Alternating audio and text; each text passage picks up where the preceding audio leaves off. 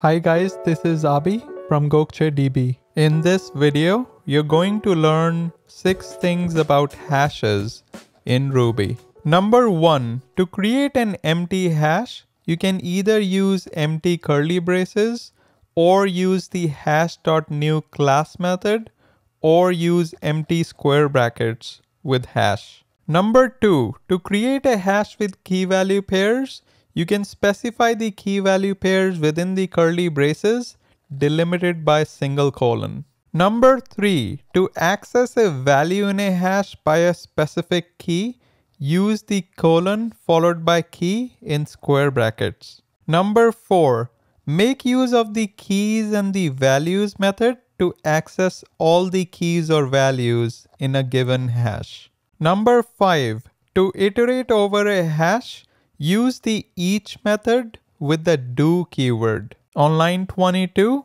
I'm looping over all the items in the property hash 5 and printing the keys and values one by one. Last but not the least, number 6, to delete an item with a given key, use the delete method.